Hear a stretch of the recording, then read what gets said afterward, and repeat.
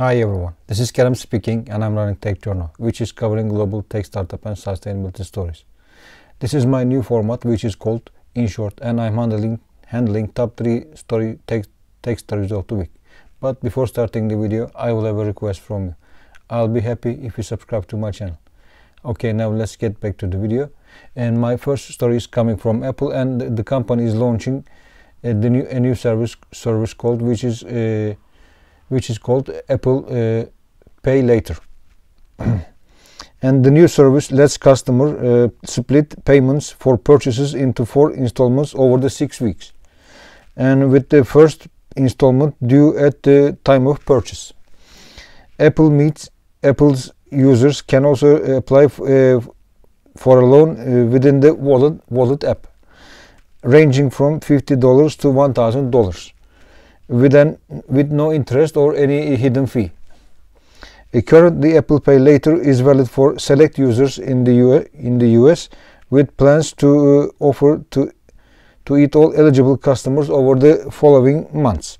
Apple users will be able to track and manage upcoming loan payments in the wallet app. Any loan application can also be done in the app with no impact on credit, according to the company. Let me add that the US customers can use Apple Pay Later at only online shopping.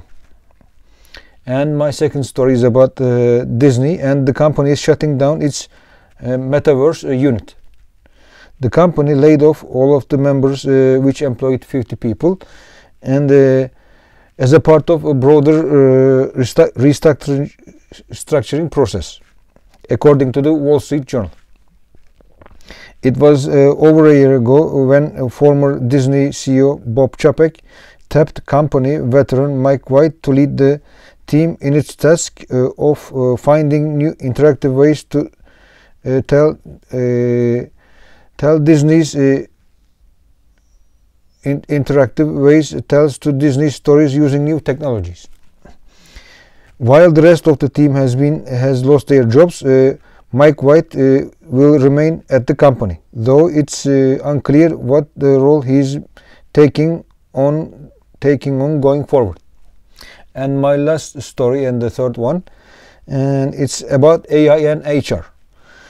Artificial intelligence could replace the equivalent of 300 million jobs, full-time jobs, according to a very recent report by investment bank Goldman Sachs.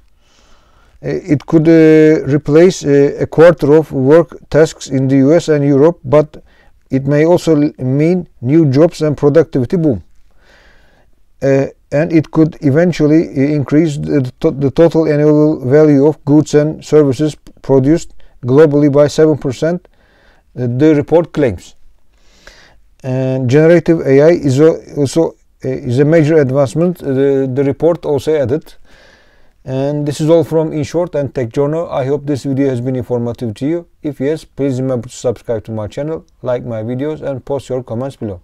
Also turn your notifications to hear about the latest videos. Thank you for your time, and see you soon with the new videos, and bye for now.